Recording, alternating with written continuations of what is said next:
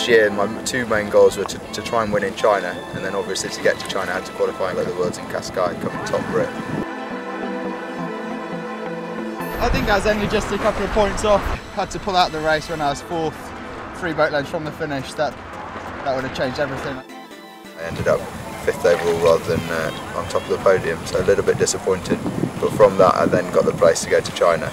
And to me, China was always going to be the most important regatta of the year. Just trying to prove to all the competition that winning in China is what I'm here for and what I'm trying to do next year. Everything went great in China. I came away on top of the podium and winning again for the 2nd year running. So that put me in great stead for Olympic selection, and luckily I got the nod from the ROA. Next month I'll be mainly training in the gym, trying to increase my weight. I'm working quite close with a couple of strength and conditioning coaches that come down from Bath twice a week.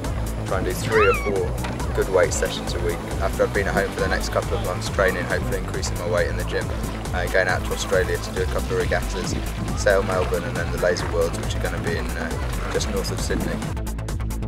So the next 12 months it really is all going to be about building up for my ultimate goal, which is to win an Olympic gold medal.